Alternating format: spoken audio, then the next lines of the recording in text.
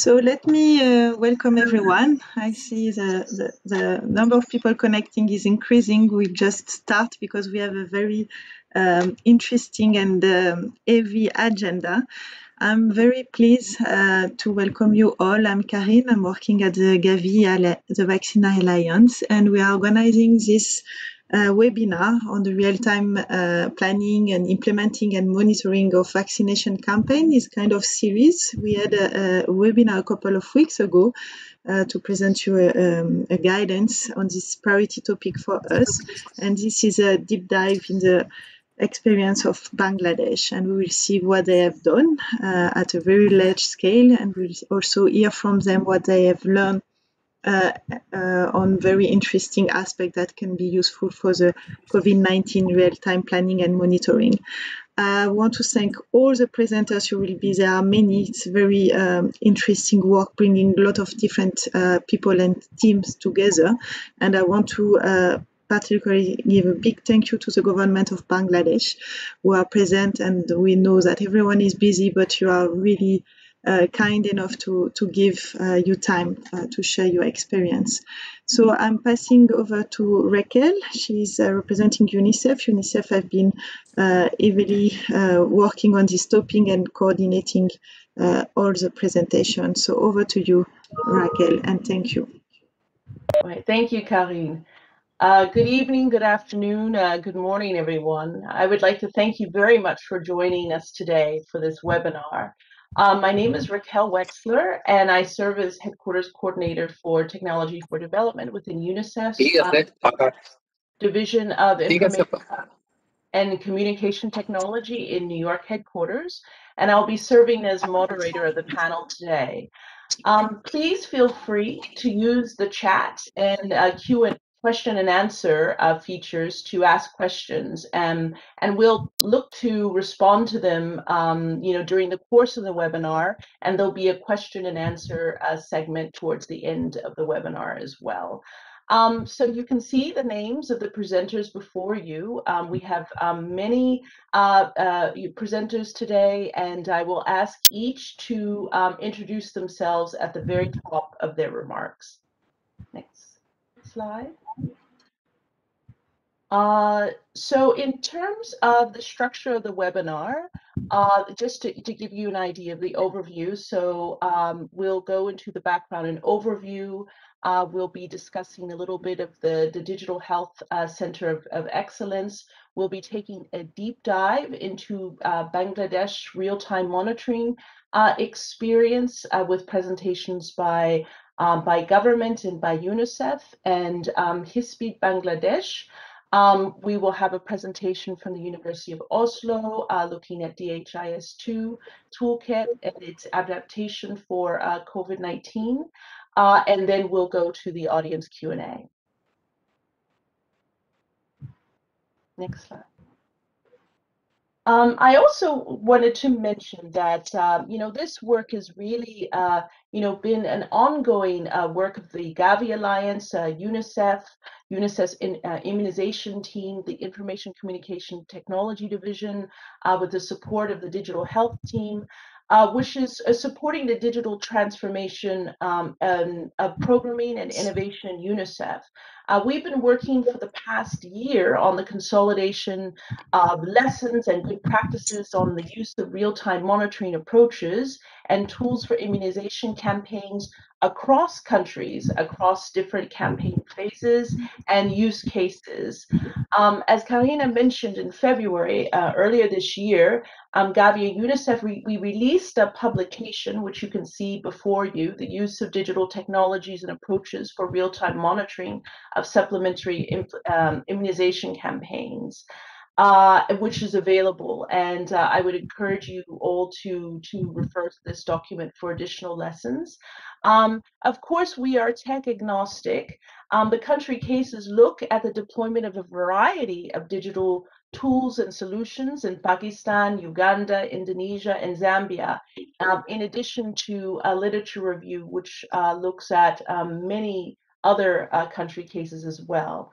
And the emphasis of this work is ultimately to support the strengthening of national systems and capacities using digital approaches and tools, And it's critical that we align our work in digital programming and real-time monitoring with national systems and infrastructure, which is currently in place. Now, I also want to say that this work would not have been possible without the technical and financial support of the Gavi Alliance. And we also thank the World Health Organization, our national government partners, and Unicef and many other interdisciplinary teams across immunization, health, and ICTD, who at country, regional, and headquarters levels who've enabled this work. And of course, as COVID-19 with vaccinations underway and the need to accelerate learnings and uptake of digital tools and approaches for real-time planning and monitoring for COVAX rollout and delivery, we really recognize the importance of consolidating lessons rapidly as countries learn. And having learned of Bangladesh's recent and ongoing work using DHIS2 for the 2020 mass measles rubella campaign, and for COVID-19 planning and monitoring delivery, we're very thankful to have our national Bangladesh national EPI partners, HISP Bangladesh, the University of Oslo, and of course our UNICEF colleagues and others to share their experience with that. And with that, I'd like to pass on to Karin Callender. Karin, can you introduce yourself? Thank you.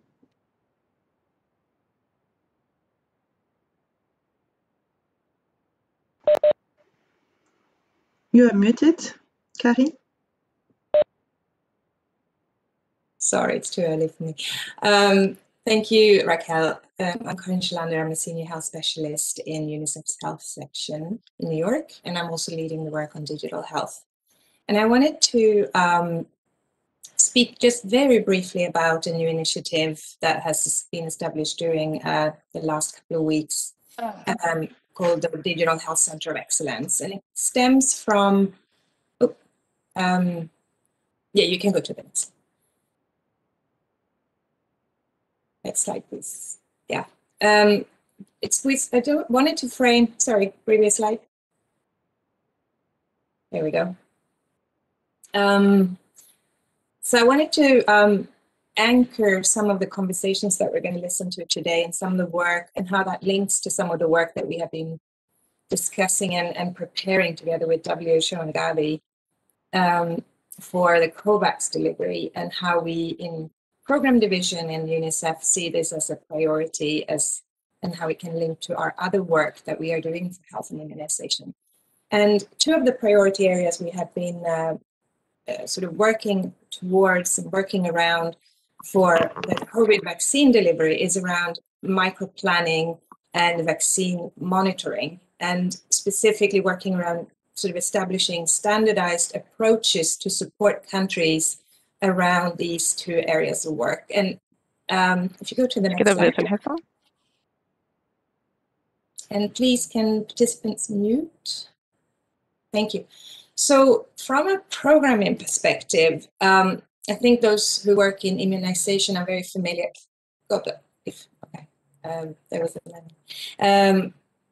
Those who work in immunization are familiar with this cycle of reaching every district, which is a micro-planning cycle, which includes a number of steps to sort of understand who the target population is. And this is mainly working for, this is mainly being put in place for immunization, routine immunization programs, and involves a number of steps that is usually typically in many countries a paper-based process, working to quantify target population, mapping the catchment population where children live, and sort of working towards understanding how best distribute vaccines to that population. And then it involves a number of red arrows here, which are the monitoring part of the cycle. Now, this is usually an annual cycle, and there's quarterly work plan updates and monthly data reporting. Now, we do see that there's a lot of utilization for improved data for these types of cycles to be more optimized. And when we talk about campaigns, we go to click one more. When we talk specifically about campaigns, can click one more to get the next. Yes. what we see for campaigns typically is that this last part of this cycle is something that for campaigns need to potentially happen, instead of happening on an annual basis, we need to have this sort of data and adjustments happening on a weekly basis and maybe even on a daily basis to be able to sort of much better optimize the distribution. And this is where we see the use of digital tools. There's a number of them, like Raquel said, that can really function to better track progress against targets, to work with communities to track defaulters, etc. And we also have a number of GIS-based solutions that can also be better used to plan. And we will hear from Bangladesh how they have utilized sort of micro-planning to lead up to the point of delivery. So just to say that for the Digital Health Center of Excellence, the DHIS that we are launching, there will now be targeted support offered to countries for technical assistance to both these areas of establishing sort of the population estimates that will be needed for understanding the population that will be needing the COVID vaccine, as well as this campaign mode for the distribution on how to monitor the data more rapidly and using that to inform the campaigns. Next slide.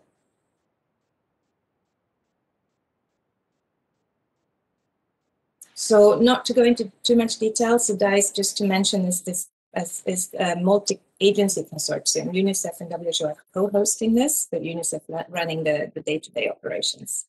So if you want, if you have an interest in a country, if you're working in a country and you know that there is government interest in, and that there's a need for technical assistance to institute or implement some of these digital solutions for micro-planning or for real-time monitoring and vaccination monitoring, do send an email. We have an address, and we can see if there is a way that we can channel some of that technical assistance through the DHIS. Next slide. And over to the next speaker. So yeah, I'm handing over now to Dr. Mullah from Bangladesh.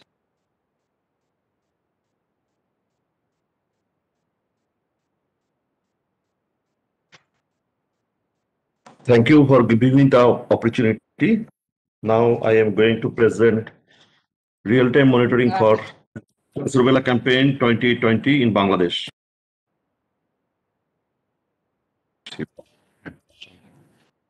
Can you hear me? Can you hear me?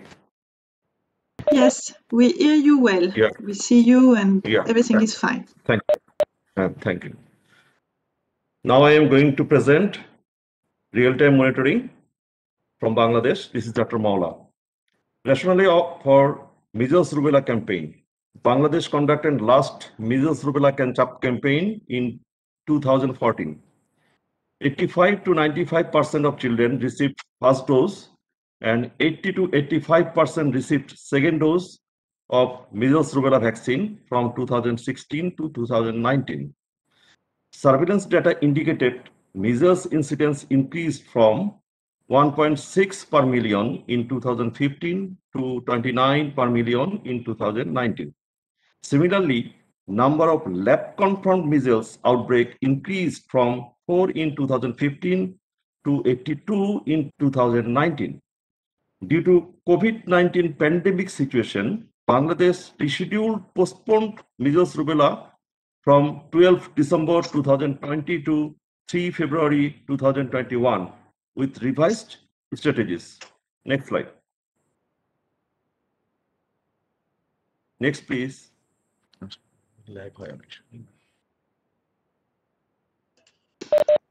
Just 1 second.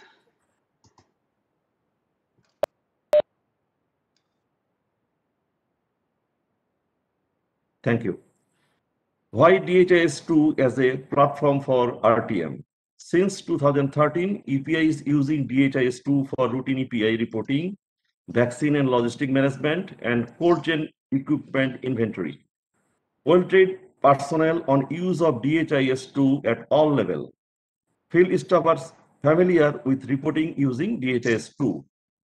Organization units required for MR campaign planning and reporting are already exist in DHIS2. Plan to use the same platform of routine API microplan for MR campaign planning and reporting. RTM in MR campaign. Online microplan, daily vaccination reporting including vaccine and logistic use, session supervision through Android app, house-to-house visit by first-line supervisor through Android app, rapid convenience monitoring by second-line supervisor through Android app. Next.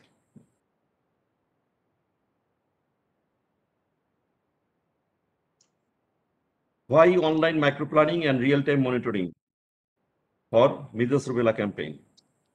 Ensure overall quality of the campaign, ensure equitable high coverage through close monitoring of achievement against target by session, fixing actual target as per microplan, continuous monitoring the quality of campaign and immediate action to rectify and improve. Find out missed children and ensure vaccination of all missed children through mop-up session. Daily vaccine and logistic management plan and monitor vaccine and logistic stock. Online microplan and real-time monitoring help to conduct quality campaign when physically monitoring option was very limited due to COVID-19 pandemic situation. Major partners, technical assistance and implementation EPA, DHIS, Gavi, Unicef, WHO. System development and server maintenance, MIS, DHIS, Unicef, University of Oslo, and DHIS2 community. Next, please.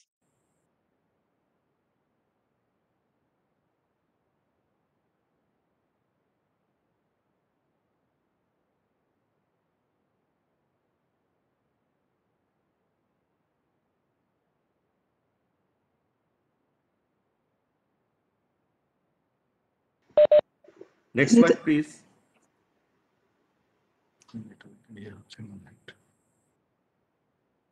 Thank you. Monitoring of MR campaign using real-time data. Monitored campaign quality and missed children through supervision app and household visit app. Rapid convenient monitoring app used to monitor session and cold chain community awareness and coverage. All level managers monitored the campaign through review and analysis of microplan, report and data from supervision, house-to-house visit, and RCM app. National Monitoring Cell daily monitored campaign coverage and analyzed data from supervision, house-to-house visit, and rapid convenient monitoring app. Conducted division-wise online review meeting with subdivisional level managers using real-time dashboard and provided necessary instruction to the specific unit. A special team visited field to validate reporting data when mismatch of data found during real-time monitoring. Next, please. Lesson learned, challenges and successes. Challenges, commitment from all partners for successful implementation of any innovations, capacity of some aged workers to use new technology, shortage of dedicated person for data entry at sub-national level, sub-national capacity to provide software and server-related support. Successes, strong leadership and commitment from national level, multi-stakeholder involvement, especially University of Oslo, DHIS2 community, and MIS DGHS. Successfully introduced all 6 innovations and completed campaign maintaining quality and coverage 104% during COVID-19. Additional missed children reached with vaccination, building confidence to introduce technology-based innovations. Next. Thank you all. Now I would like to request Unicef Bangladesh to come up with their presentation. Thank you very much, Dr. Mola, and warm greetings to everybody from Unicef Bangladesh and the team here. Thank you so much, Dr. Mawla, for that excellent overview and the exciting piece of work that was done in Bangladesh and sharing that.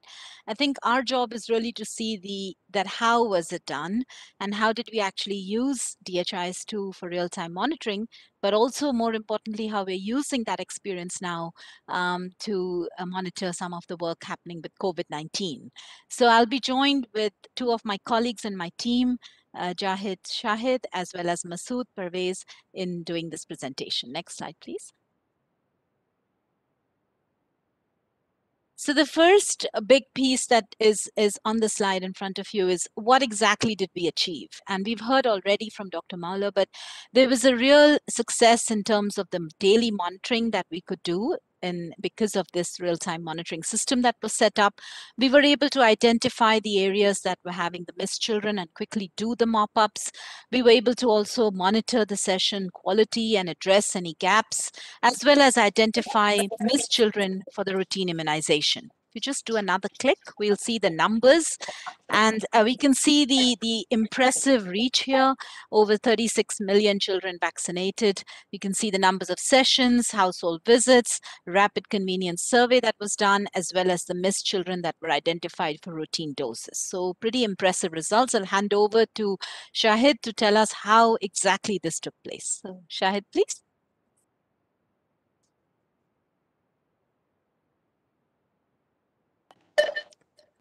Sorry. Thank you, Dr. Sanjana. Jason Shahid, working as a health officer at Unicef, Bangladesh. So, as you've seen, we use DHIS2 as our main information system for the real-time monitoring of this campaign. So, we have been developed the micro-planning and daily vaccination reporting tools using the aggregate datasets. And the data visualizer apps we used for the preparing the daily vaccine and logistic distribution plan. And for the supervision, household visit, and the RCM apps, we use the DHIS2 capture apps. And then another one is we developed a public dashboard since it doesn't need any authentication required.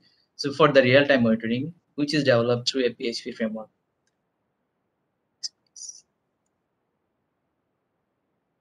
Next, yeah, thank you. So as I said earlier, we developed the online microplanning tool using the aggregate dataset. 3 types of the microplanning datasets. You see on the right side of the microplan form. The 3 types of the microplan dataset were developed for the outreach one, the fixed center, including the hard-to-reach and the high-reach areas.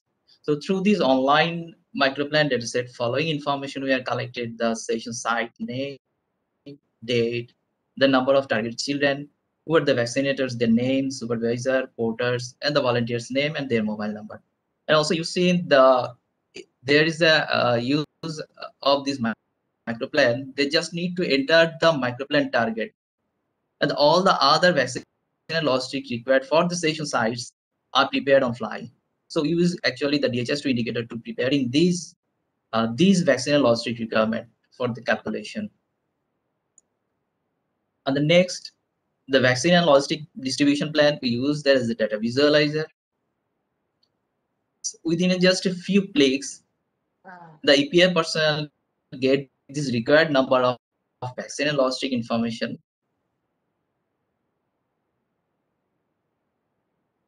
Sorry, the earlier one. Yes, this one. Okay. So earlier, this was a months-long laborious work for the vaccinators and the API personnel to get these required number of vaccine and logistic information. But this time they got this information on fly. They just need to enter their number of targets children. You see, there are more than 400,000 campaign sites microplan data submitted using these microplan datasets. And for the daily vaccine and logistic distribution plan were prepared through the data visualizer apps. The user just need preparing these vaccine and management plan within a few clicks. So as you know, these vaccine and logistic management plan also a very laborious and months-long work for the EPA personnel. But these plans prepared by a few clicks at the local level. And for the daily vaccination information, such as the coverage, the vaccine and logistic uses, the reporting, and instantly they see what's their coverage and the vaccination was wastage and the logistic wastage. Through these real-time monitoring tools, the decision-making and the planning of the corrective actions was possible. Even the national and sub-national health managers were able to observe the campaign performance progress up to the lowest unit in real time.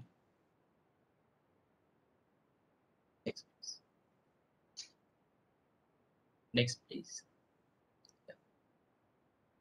So another feature of the supervision and monitoring, we observe the qualitative and quantitative aspect by the session observation through these supervision apps. So during this campaign, the session quality issues such as the whether their educated HR is available or not, are they following non-touch technique, what is the condition of the cold chain, all of these are monitored and addressed during this campaign through these supervision apps. And another one is the household visit app. The first line user were conducted the household visit apps to find out the missed children and coverage of the hard to reach and high risk areas. We also monitored the campaign quality, coverage, the community awareness, and also find out the missed children and the campaign, including the routine immunization through the RCM apps, is conducted by the second line supervisor from national to sub-national level health managers, and so the independent observers and the development partners. So these supervision and monitoring data helps local and national level health managers to ensure the campaign quality and achieve the coverage of this campaign. And you see, since all of these are Android apps, so these works in both online, offline. So all the supervision and monitoring can conduct it where there is no network and low network connections, including the hard to reach area. However, this is first time we are using these apps for the campaign supervision and monitoring. Previously, however, this is the first time we are using these apps, but all the national and sub-national manager use their Android apps for this campaign supervision and monitoring. And previously, a paper-based checklist format, so there was no scope for this campaign monitoring and decision making in real time. Next, please. Next, please.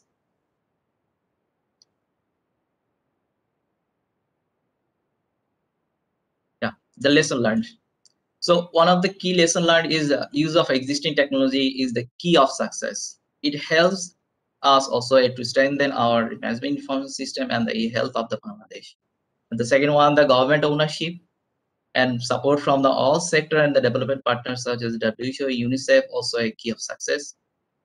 And the most important, the user-friendly apps. To develop user-friendly apps, the comprehensive interactive training, and also the motivation of the user can lead technology-based innovation without providing any additional devices, such as in our MR campaign, supervision and monitoring conducted by the all subnational, national, and the field supervisors use their own devices.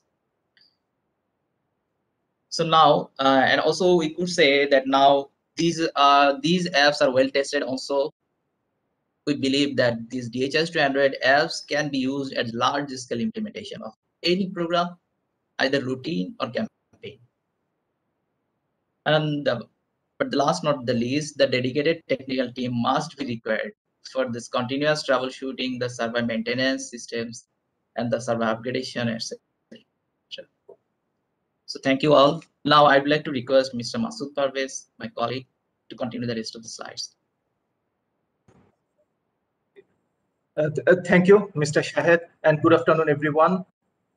So when EPI program decided that they will use DHIS2 for MR campaign, MI's department from DG Health has provided all the required infrastructure support. They provided a virtual server with backup functionality. Then we configured the server and fine-tuned it for the optimum performance, especially for the large concurrent connection. Next, please. So this is a thematical architecture of the MR campaign system. As you can see, all the health worker from public health facility uploads their regular microplan and reporting data through DHIS2 web application. and first line supervisor, second line supervisor, and the observer will use their mobile application through DHIS2 mobile app to upload data for supervision, household visit, and RCM. This mobile application definitely supports the offline functionality, which helps us a lot, because in hard to reach area where there is no internet or the weak internet connection, then still user could upload or user could enter the data. Based on this data, all data goes to the connection goes to the proxy server, which is Nginx. We used it for the connection load balance. We developed two servers, one is for training and one is for live. We used updated DHIS2 and PostgreSQL for optimum performance. One of the main challenge was to create a large number of organization and user, which is required for MR campaign. As you can see, we have created 500,000 organization unit and 16,000 user using automated script. There are database backup functionality and server monitoring functionality also available there. Next, please. So Bangladesh is the first country to use DHIS2 for MR campaign monitoring in large scale. So when we started the campaign, we faced some performance issue because of large number of organization unit in web version as well as Android version. University of Oslo technical team from day one, they are also monitoring the system. So when we discussed with them about the problem, they come up with a new solution with two patch release. One is for web version and one is for Android version within a very short period of time. As you can see in my below graph, when we uploaded the patch in the server after 14th and 16th December, everything went normal and server performed as it expected. Next, please. So country learned a lot through this large scale MR campaign implementation using DHIS2. All the health manager and statistician got training during this campaign period. So based on this training and our long history of development of community level individual tracking system, COVID-19 surveillance system implementation took no time at all. So within 2 or 3 days, we get started to get the data. Then several bug fixing from the MR campaign experience also introduced in the COVID-19 surveillance system, which improves the server performance. Based on this successful experience of MR campaign, now the DG Health is thinking about to use this Android-based application in COVID-19 surveillance system, aiming to improve the completeness and quality of data. Next, please. So this is the COVID-19 surveillance system. There are several aggregate data systems which collects port of entry, daily hospital facility information, etc. More than 2 million individual record is there with clinical assessment, lab test request, lab test result, and health outcome information. SMS notification and online reporting is also available. Vaccine logistic management information system is incorporated. This initiative is financially supported by Unicef and technically supported by HISP Bangladesh. Next, please. So Unicef also supported DG Health with two public dashboards. One is COVID-19 surveillance, which collects data from different sources like DHIS2, SCMP portal for logistic management information system, and DG Health Control Room database.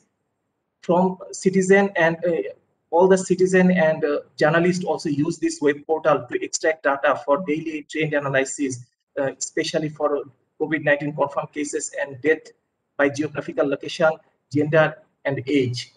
It also has some public API so that other systems can use this data for their reporting, especially Android app and other web portal as well. Next, please. Next, please. So this is another dashboard for the COVID-19 vaccination purpose, where we can monitor the daily coverage of the first dose and second dose vaccination, especially gender-based and geographic location-based. Vaccine logistic management information monitoring system is also there, and vaccine wastage rate calculation is still under processing. Thank you.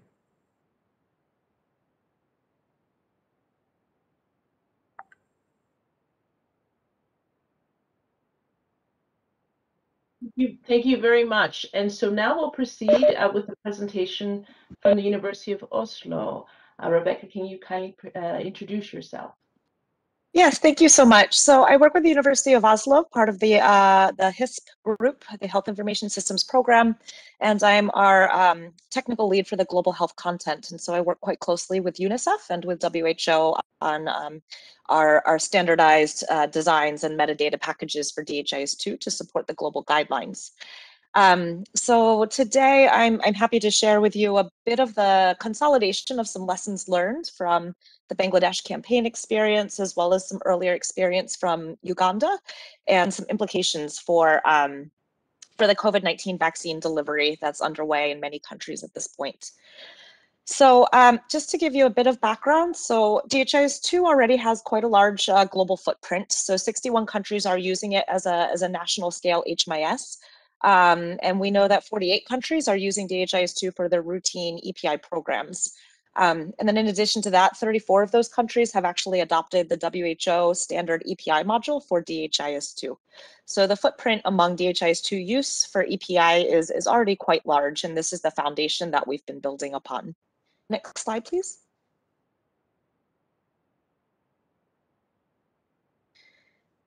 So I'm providing here a bit of an overview and a little bit of a mapping to a maturity model that we had developed. So we have collaborated with WHO for the last, since, I don't know, 4 or 5 years, since around 2017, to develop a DHIS2 toolkit that supports the WHO's EPI program guidance. And so this has continued to expand over the last couple of years. We started with the core EPI module, which was around, routine immunization program data. That also included facility level logistics data reporting. And since then, we've been working to expand a number of apps and tools and solutions. And so we've categorized these as optimized, which means this is WHO approved DHIS2 solution, and it's been replicated at national scale in many countries. So we consider it to be quite optimized and fit for purpose. There are some solutions that we say are still developing. So they've been developed based on WHO guidelines or have been approved, but they're still in the process of being rolled out or scaled up in countries. So we're still kind of learning what that means in terms of replicability.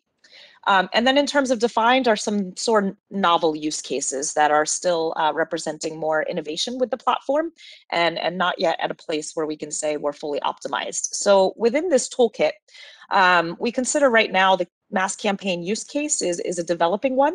And I will share a little bit more about what we have learned so far. Next slide.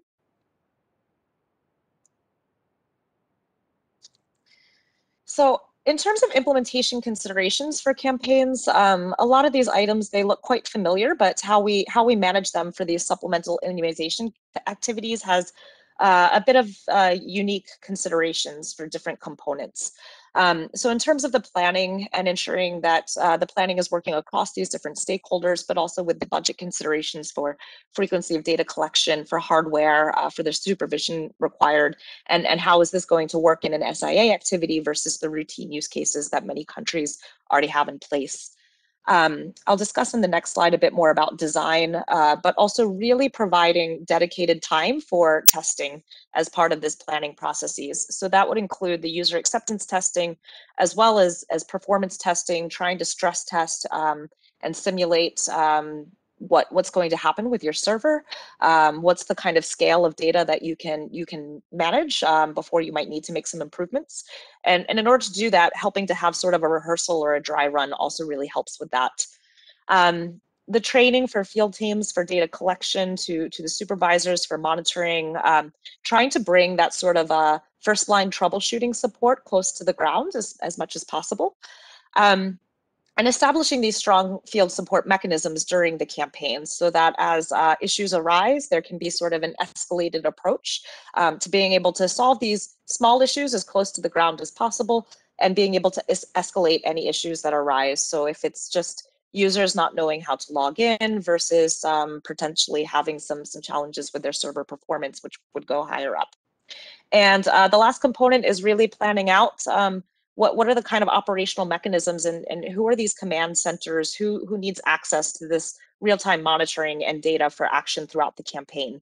I will also just mention there's still a little gap around how do we take this SIA campaign data and potentially be able to store it, for example, in the HMIS for future reference. Next slide. In terms of design and configuration, I've summarized some of the things that we have learned by close engagement with both Bangladesh and with Uganda. And in terms of the metadata structure, so a lot of the core data that's being captured and monitored around doses administered and target population groups, the sort of stock on hand at that site level, the metadata structure in DHIS2 is actually quite similar to the routine system. But what is really changing quite a bit is terms of the frequency of data reporting and the selection of the data model. So for example, in the Bangladesh case, they had the aggregate daily reporting, these sort of data sets of the core immunization data in terms of the doses administered, for example. But they also added a layer of individual level data capture for their rapid convenience monitoring. So they actually combined these different types of data sets. We also know that there are considerations, there are changes from the routine facility reporting hierarchy that need to be considered and designing this according to the operational structure of the campaign. So whether our sub-district campaign teams, these rural versus urban delivery sites, and if that model looks different in the delivery, as well as somehow being able to account for community outreach sessions and things like that. So we do recommend that if it can be aligned as much as possible with the HMIS hierarchy, for example, down to district, that's going to make data analysis and integration in the future much easier. But then once you get below that district, the types of kind of organizational or administrative units, they look a little different than a routine system. In terms of dashboards for real-time monitoring, so we have seen that there's a customization of dashboards, so kind of creating a custom dashboard app is often desired. So it still uses the core functionality of DHIS2 and particularly a pretty robust model for being able to disseminate dashboards according to user access at different levels. So a district site will see their district level sub-district data, whereas the national command center will see have visibility across all of the districts in operation. And then we've also seen that special attention needs to be paid to user configuration as well, and really thinking of that in terms of the design process. There can be a huge number of users. We need to consider the access and the roles, and I think sometimes we are tempted to make shortcuts like sharing user accounts, one per district, but we've realized that that can create some problems down the road when we're trying to troubleshoot or kind of visit some audit trails, or also just identify users that were experiencing issues and being able to isolate that problem. Next slide, please. In terms of scale, so some considerations for scale, as you saw from Bangladesh, their org unit hierarchy, because of this operations of the campaign, they had more than 500,000 org units. So that's really quite large. Many countries in Africa, for example, they might only have a couple thousand org units in their HMIS. So 500,000 plus is really quite large. In terms of the number of users, so you need to anticipate for not only the number of users, but also the number of concurrent users. So many times you might have a huge rush of data entry happening at the same time during the day. So if everyone is submitting their reports between 4 and 5 p.m. at the end of the campaign day, you need to not only know how many users, but also how many are trying to access and push to the system, and include that in your performance testing. I think those considerations for scaling aggregate versus scaling tracker or individual level data. So what type of data model also needs to be considered. Of course, in an individual level model, there's a lot more metadata being synced all the time, so it has more pressure. Thinking about the mode of data capture, so DHIS2 Android is quite optimized for offline support, but also recognizing when is all of that data going to come online and push to the server right away. The analytics processing, so for example, DHIS2 now has sort of a real-time analytics table generation, but that should also be tested and making sure that the analytics tables are updating at the time when all of the real-time monitoring dashboards are being accessed as well. And the last component to really think about is this planning, that being able to plan for the performance testing and using some of the server monitoring tools that UNICEF Bangladesh had shown some examples from, and building up that capacity to be able to make real-time adjustments during the campaign. Next slide, please.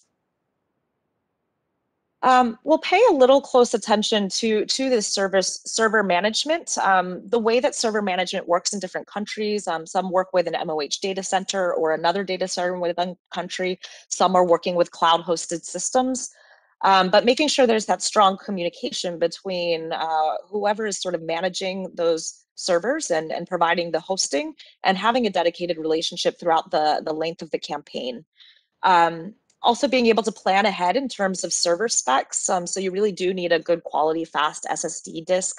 But we also found that it's really good to plan for excess capacity. So when you have kind of cloud-based hosting, it's very easy to be elastic and scale as needed. But if you're relying on hardware in country, you really need to think through that as the campaign gets going, you don't know everything right away, and you want to be able to re-provision some extra resources rapidly if you find that they're needed.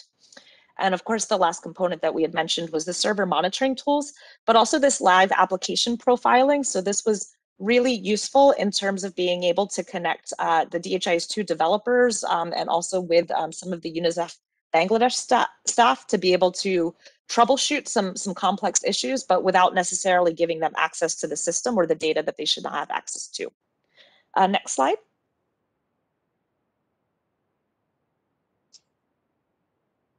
So this is an example of, this is actually Uganda's real-time monitoring dashboard. So this is actually a custom app that's built on top of DHIS2 to give them the user interface that they really wanted to have. So this component of being able to customize the dashboard app but use the functionality of DHIS2, it seems to be common between Uganda and Bangladesh. Designing those dashboard metrics, they should really be driven by these key campaign metrics and how are they going to be monitored. And what we have seen is its strength is to be able to have this multi-level access to support. So as an example from Uganda, they had a national command center, but also subnational levels. And we expect this to be common across many campaigns. Again, with continuous analytics and considerations for scale, but also being able to integrate this dashboard and linking that with the command and operational decision-making structures, and using this in a way that day by day some decisions can be made to optimize that campaign. Next slide, please. From here, I will revisit. Okay, so just to give a little bit of an intro, and Hanan Khan, a colleague from HISP Bangladesh, will follow up. We have been working with many countries, with WHO and with UNICEF, to support countries to use DHIS2 for monitoring their national COVID-19 vaccine delivery plans. So at this point, we have 24 countries who are operational. Most of them have some sort of combination between an aggregate kind of core reporting and analytics module and a tracker-based electronic registry, as well as adverse events reporting.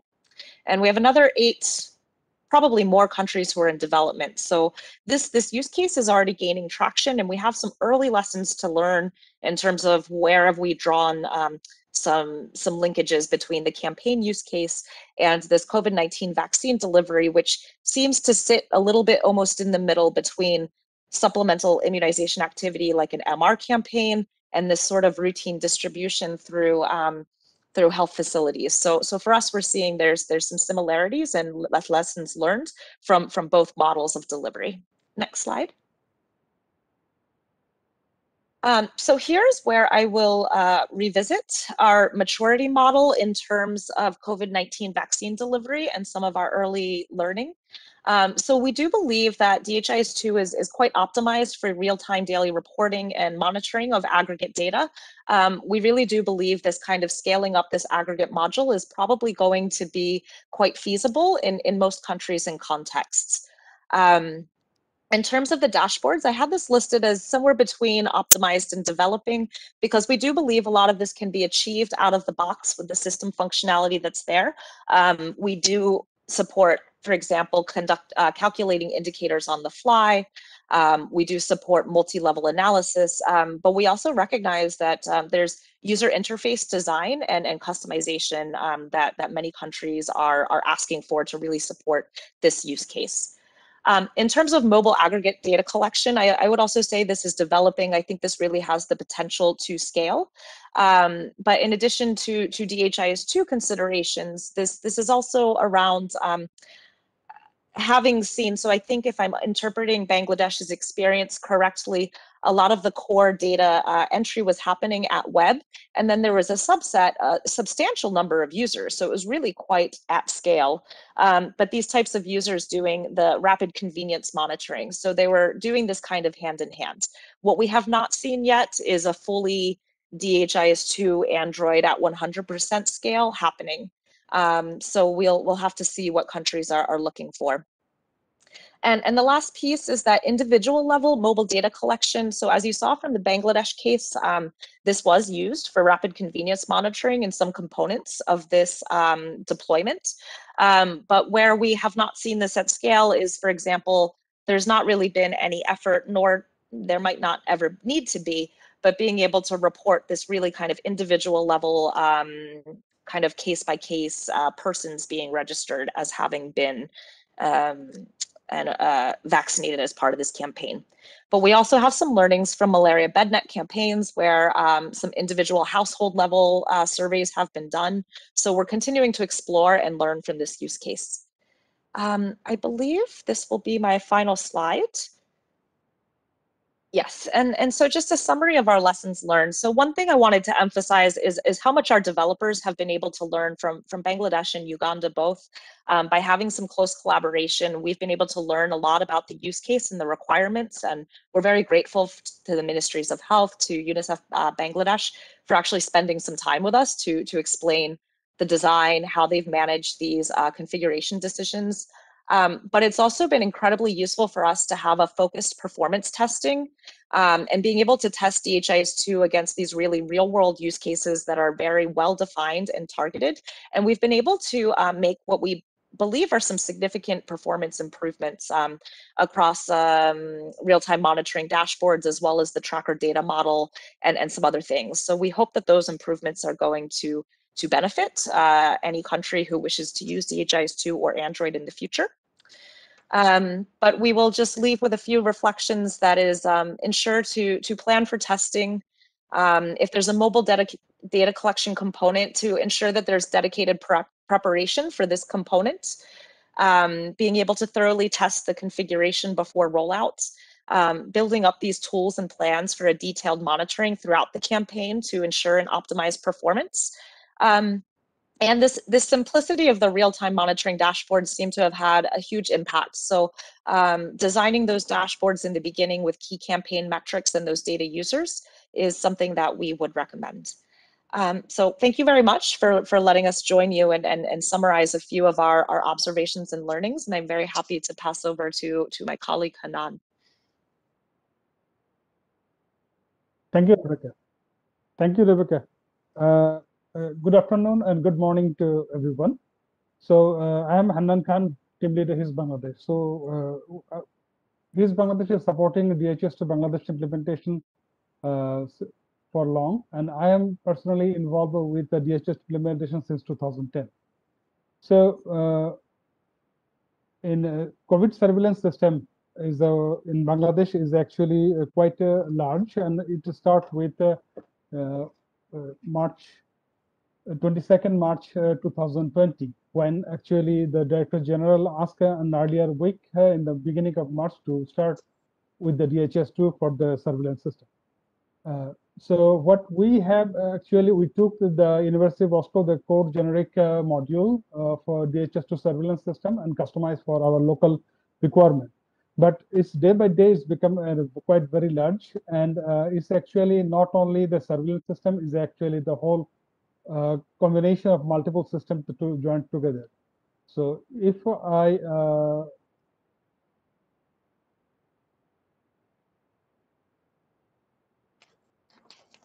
so if you see the diagram, so I think it will help you to understand.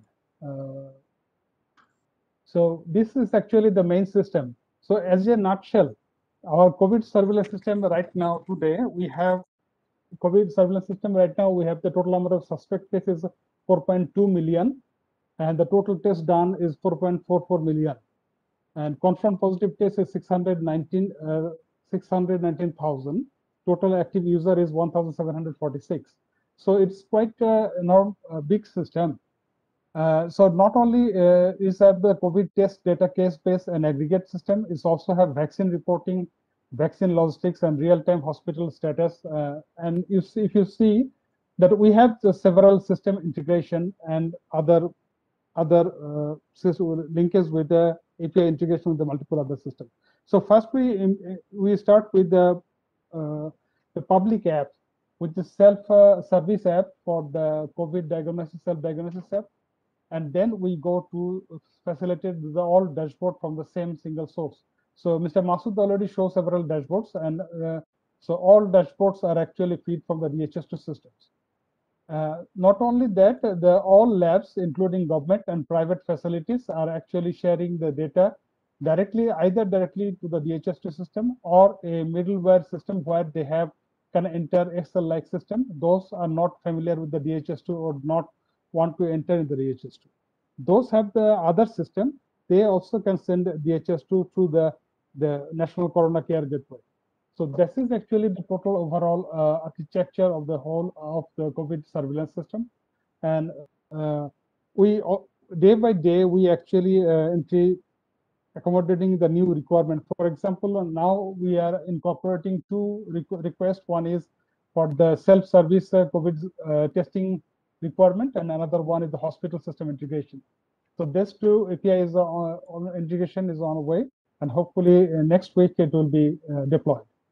So this is actually the overall picture of the whole COVID integration. Total COVID integration to show actually take a longer time. And from March, we started the COVID surveillance system, and Unicef, we got Unicef technical support from the 1st August. And thanks to the Unicef, because otherwise for containing to the supporting the government and the COVID surveillance system would be difficult for us.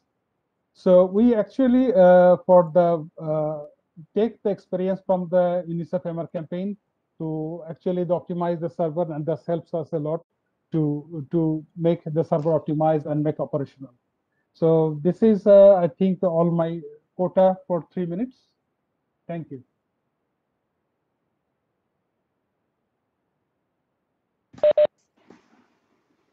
Thank you very much.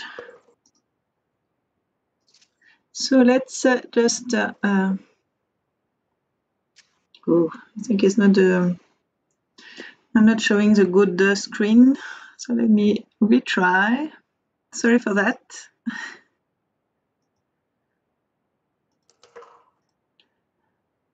I think it's working better now. I just wanted to say thank you, but quickly, I just wanted to say that we plan to stay 15 more minutes for question and answer. And I just wanted to do a quick point on the Gavi priorities and funding opportunities. So actually, real-time monitoring as a short name for real-time implementing and planning and all of that. So the real-time monitoring intervention are among our digital health information priority for our new strategy for Gavi, the Gavi 5.0 strategy, and also is among the priority for the COVID-19 vaccine delivery. And this can be supported via Gavi funding for operational cost and technical assistance. And I just put some reference about the application guidelines. We are just changing strategy, so all our material is changing, but you can keep yourself aware of all our documentation in our Gavi website that will be revamped in a couple of weeks. So this is just for reference, and we are going to share the slide, so you will have all the links there. So we are going to do the question and answers, and I will ask kindly Raquel to come in for the moderation. We can stay a bit longer because there is a lot of interest. Exactly. Well, first of all, I'd like to thank all of the panelists for their very rich presentations today. There was a lot of content shared, and I see that there were a number of questions that were posed and answered in the chat so far. So, but I did want to ask our colleague Matthew Thomas. I see you had mentioned that some of your questions had been answered, and I wanted to see if you would be able to unmute yourself to pose any remaining question before we go on to the next person. Thank you. Oh, thanks very much for the excellent presentations. It's extremely valuable to hear this context, particularly of a successful case. I'm so honored to be presented by all the colleagues. I just had some questions in chat, and I'm grateful for people responding to them in line on the details on how the real-time monitoring component actually, supported changing or adapting the program on the ground, as well as, I think, some colleagues referenced on lessons learned for what could potentially be done with national COVID-19 vaccination campaigns, and the opportunity for building out further product traceability or systems, because it just seemed a lot of data collection and analysis. So as this supports better decision making, that's great, and just really curious about other ways to support management of immunization campaigns. So thanks for the opportunity to listen and to pose these questions to an extremely skilled group. Thank you so much. Thank you very much. Colleagues online, could you kindly mute if you're not speaking? Thank you.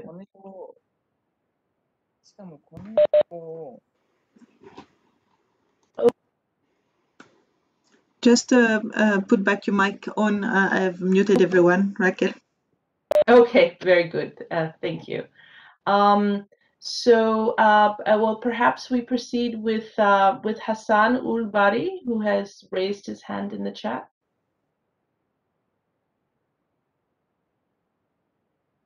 My question is, like, during the Bangladesh MR campaign, they have mentioned that they use the app, Android application. So it is something already there, or they created or developed this new app? Thank you for your question. Perhaps Bangladesh colleagues can respond, and potentially University of Oslo as well. Thank you. Okay, thank you, Mr. Hassan. We are using the DHIS2 capture apps, which is available in the Google Play Store. And also you will get the latest version of the Android apps just recently updated by the University of Oslo.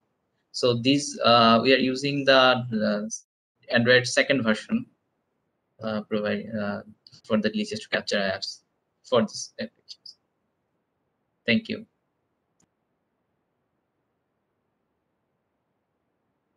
Great. Rebecca, did you want to come in and compliment? Can you please repeat the last 10 seconds of the question? I was getting some connection issue. My question was, like, did they use any existing application, or did they develop any new application for these activities? Okay, very clear. Sorry about that.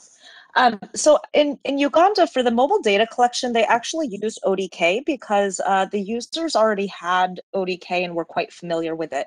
So the HISP Uganda team sort of set up a solution where they had to pay very careful attention to make sure that they were structuring the data properly in ODK, because it's very easy to kind of create some messy data structures in ODK, which then leads to data that's really impossible to analyze. But being able to set up and structure that data collection and align it to the kind of monitoring and indicators metadata structure in DHIS2 actually ended up working quite well. So that's actually how they did it in Uganda. And in Bangladesh, they used the standard DHIS2 Android app. So this is a completely, it's a generic app, just like DHIS2 software is quite generic until you define it. So they use the core app, but the DHIS2 Android app is natively integrated with DHIS2. So whatever you design and configure in DHIS2 is immediately available for those data entry users on mobile. So as far as I know, there was no customization involved in that. This is just one of the core global public goods that we support from University of Oslo. So I hope that answered the question. Thank you very much. Now I would like to ask Santosh Gurung to unmute yourself. Thank you. Hi, thank you. I'm Santosh. I'm with the EPI team in WHO headquarters. Thank you all for the very informative presentation. Just wanted to kind of get one clarification, and I put it in the chat for the COVID, but I just wanted to kind of get an idea. There is a micro planning stage and there is a reporting for the RTM that I'm kind of figuring at this point, right? So for at least for the COVID, thanks for the clarification in the chat, but I think for the measles, rubella, SIA, is that also sitting with two different ministries, like the ICT and the Ministry of Health for the micro planning and for the monitoring? That's my first point, maybe just for clarification. And the second thing is more of a detailed question in terms of just the micro planning and the reporting. Is there a phase when the micro planning is happening, and then we are also doing some sort of a like a pre-registration of the target groups? Are we going to that level of details, and also the registration process when the people actually come to get vaccinated, right? So just wanted to kind of understand what's the impact, because especially there is so much of the actual coverage that's happening during the campaign, and there is the RCM, and there's the mop-up, and there's the house-to-house visit. I just wanted to kind of get a feel on how that connection is being made over. Thanks. Thank you very much. So we have a couple of questions there around ministries and roles and responsibilities, and around pre-registration and registration at the time of the campaign. Can our UNICEF Bangladesh or EPI partners of Bangladesh kindly respond? Thank you. Rakul, may I answer the questions, please? So before going to Santosh's question, there was another question from Matthew about how the real-time monitoring helped to rectify the campaign. To answer this question, I just want to put two examples. We did the session supervision with the app, real-time app, the supervision app, where the quality component was there. I mean, just one example that non-touch technique are followed or not. So now from the supervision through app, a manager can check that which union the non-touch technique is not followed. So he took the action through the, on-job training of that of the vaccinator, that you are not following that the non-touch technique, so you can follow. So this type of quality rectification done through online real-time monitoring. And I want to give another example of real-time monitoring, how improve the coverage, that through the household visit app, any supervisor or manager from any level, subnational, national level, they could monitor that there was missed children found in household visit app. So they planned for the mop-up session and covered those unvaccinated children. This is how the real-time monitoring helped to rectify the campaign quality and got the desired coverage. And now come to the question to the Santosh. Yeah, the registration, we planned the campaign in the February of 2020, before the COVID pandemic. That time, all the registration of target children done by the worker visiting each household of their catchment area. But when, due to pandemic, the campaign suspend, and we rescheduled the campaign in December 2020, that time household visit was not possible due to the pandemic situation, but they reviewed that registration list and cross-check with their connection through to the guardians, and made the target for the each session, and they put this target children in their microplan data set, and they completed the data entry in the microplan data set in DHIS2 before campaign started, before 5 days before the campaign start. So once they completed their microplan data set, we block the microplan data set. So after that, they cannot change the microplan. microplan target. So when the session actually happened, that they only entered the reporting data, that how much vaccinated, how much children is vaccinated. So the microplan and the reporting all were in the DHIS2, and target children were fixed from the previous registration. And these RCM, household visit, and supervision, these are linked, all linked, because you know the DHIS2, in DHIS2, the every site was there for the microplan and reporting as a organization unit, and the session and the household visit was done in that site, so which was in the organization unit. So we could easily link the RCM, supervision, household visit findings and the reporting. So I think and the ministry, I mean, for the COVID vaccination, our ICT ministry developed a app, Surakha app. Through this app, all the target people are registering by themselves through mobile app in the Surakha apps. So they are registering, but after their registration, the vaccination plan is done at the facility level. From for each facility, they have one admin who can check how many people are registered for their center. I mean, while registration, every individual choose the center from where he wants to get the vaccine. So when he choose one center, that center admin people can see that yes, these people are registered for our center for vaccination. Then he plan that these people, these final people will be vaccinated, and he plan digitally in the app and send the SMS to those people that you come on that day for the vaccination. This is done by the ICT ministry, but the MR campaign and the COVID surveillance, COVID reporting, VLMS, all are done by the Ministry of Health, which is done under with the help of DHIS2. I think I can clarify to Santosh. Thank you. Thank you very much for clarifying and responding to those questions. I would like to ask Theodoros. Hi, Rakel.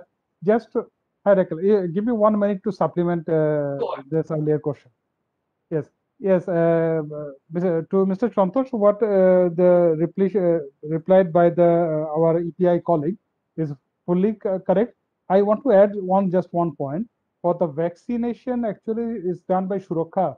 But to support the vaccination, we have some additional system in the DHIS2. One is vaccine reporting and vaccine logistics management, which we include in the DHIS2 as a national COVID surveillance system. So that's to addition to his point. Thank you. Thank you very much.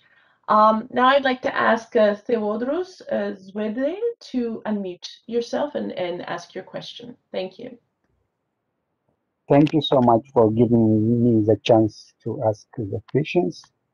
My name is Theodoros Zwedin. I am a consultant for COVID vaccine introduction from Unicef Menaro. I'd like to say congratulations for the Bangladesh team for your successful work in digitalizing the system, especially on campaign. And at the same time, I really appreciate the progress of the DHIS2, what University of Oslo is doing, because I use this DHIS2 system across 2 countries, and I learned a lot from the system, how much it's important comparing with other data management system or tools like Power BI, AirTag, and the like.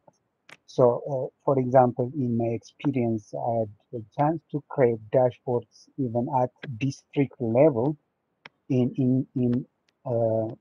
for the data utilization at their level. So it is so useful, especially in monitoring the routine immunization activities. And nowadays, even you are upgrading to use at essay or campaign, and also for surveillance. In some countries, I had the chance to see also in recording digitally, like what we call it, tracking of the children who are registered for vaccination. And now it's also scaling up for COVID. So really, this is a useful system. I can say DHIS2 has many advantages in ensuring real-time monitoring. So when I come to my questions, I have two questions.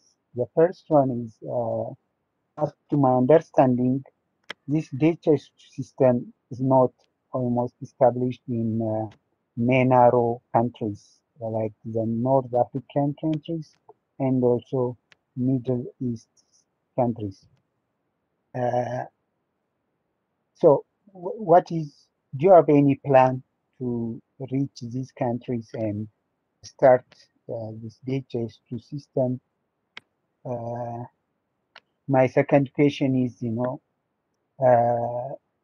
starting from the national country level up to district, in many countries where you are working, you have established good system, but from my observation and experience at the regional level, for the purpose of monitoring the implementation of this COVID vaccination or even a routine immunization at regional levels is not common. What I mean, at the regional office level, many places, we use Power BI or other systems just to create a dashboard and track the activities of countries. But as to my understanding from my experience, DHIS is much better. What I mean is, a person may enter data at lower level, say it's district or national level of one country. So it's possible to get real-time data at regional level, but it's not, or there is some limitation when you use Power BI. You have to collect the data through different system and update, okay, your data at regional level manually. So there are such kind of advantages. So I don't know what plan do you have just to upgrade or scale up the system to regional level. Thank you. Thank you very much for those questions, which I think are very relevant for other countries as well. So Rebecca, perhaps you might want to respond. The first question regarding the plan for deployment of DHIS2 in countries where there may not be uptake yet. And the other is regarding, I suppose, the advantages and the value of the use of DHIS2, particularly around dashboards, et cetera, and aggregation of data as opposed to other digital solutions such as Power BI. Thank you. Sure, thanks, Raquel. So I think on the first point, so I mean, a large number, one of the real advantages of having some long-term collaboration with Gavi has been able to strengthen the EPI information systems in countries over years, so that they're really strong, starting with quite a strong foundation when they go to do something like an SIA activity or a campaign. And I think you maybe asked a bit about the EMRO region, and there are actually quite a few countries, nearly all of the countries in the EMRO region that I'm aware of, they use DHIS2 as some part of their system. I think maybe only a handful are using it routinely for their EPI data. So they might not be at the same level of maturity with those systems yet as, say, perhaps Bangladesh is with their national system based in DHIS2. So there is a maturity model, not just of our software, but also of countries' implementation experiences and the strengthening of that system.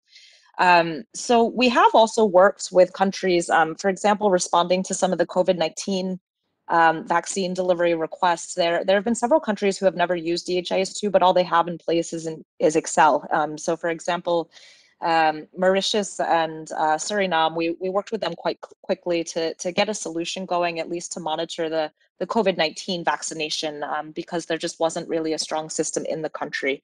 So that is also possible to start from the ground up, but there's more work to do. I think in terms of the analysis, so DHIS2, they have analytics features and functionality built in, but one of the really key things I want to differentiate between Power BI and DHIS2 is that Power BI is a data visualization tool, and it's not a platform, and it's not a data warehouse. It's not like a storage solution. It's not the place where you would structure your database. It's really just a visualization tool.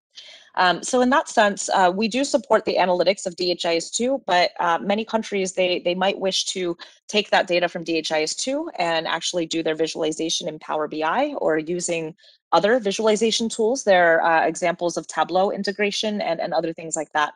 So, I mean, there is a robust API to be able to pull data to other places, but we do know that some of these tools are a little bit restricted for countries because they are generally proprietary or require licensing or subscription. So we feel committed to at least providing some good analytics solutions within the core software. I hope that answered the question. I know there was a little bit about regional reporting, but perhaps that's something we could follow up if everyone has my contact info, I suppose. But we have worked, for example, at the WHO Afro level around developing a DHIS2 based data warehouse at the regional level for vaccine preventable disease surveillance, and also they're working on adapting that for capturing the COVID-19 vaccine monitoring. So some of those ideas have begun to be implemented, and we're happy to talk about any options around pushing up to regional reporting if you'd like. Thank you.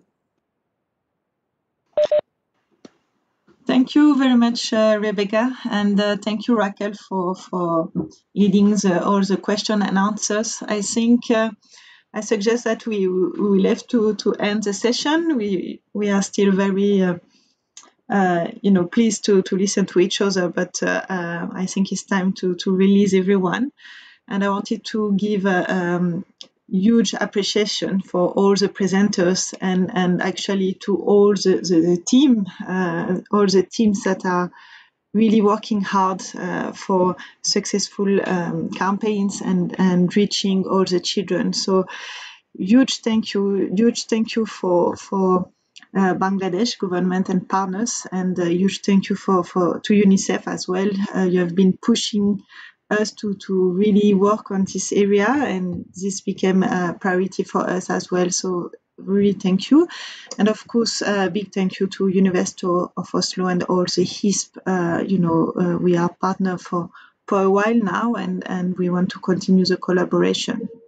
You can find on the slide, some contacts. Don't hesitate to approach anyone. If you have further question, comments, do not hesitate to share the slides. And we are really learning from each other. And again, thank you for Bangladesh to have taken from your time to share your experience.